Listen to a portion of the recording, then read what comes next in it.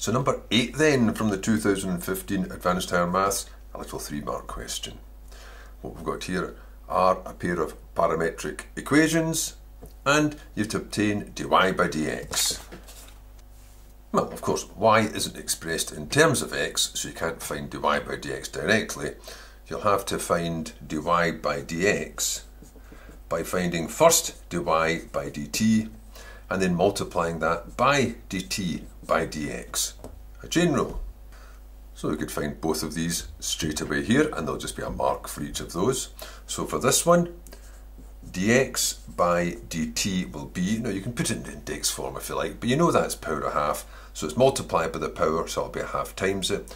Take 1 off the power, it'll be negative a half, so with a half times it and a negative half, they're both underneath, so it'll be 1 over 2 root t plus 1. Go over the root of power a half if you like, but that result's just 1 mark. This is even simpler as long as you can remember it. The derivative of cot is negative cosec squared.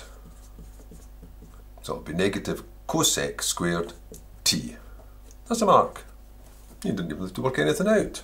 So when we've got this then for dy by dx, you've got dy by dt, which is that, negative cosec squared t, and you've, now dt by dx will be the reciprocal of this, so that'll just be times 2 root t plus 1, and you're there. It's just a case of how would you like to tidy that up?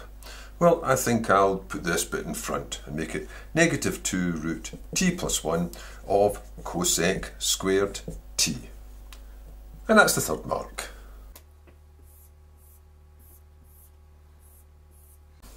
Unless, of course, you'd like to see a little friendly face here instead of this cosec, and write instead negative 2 root t plus 1 over sine squared t.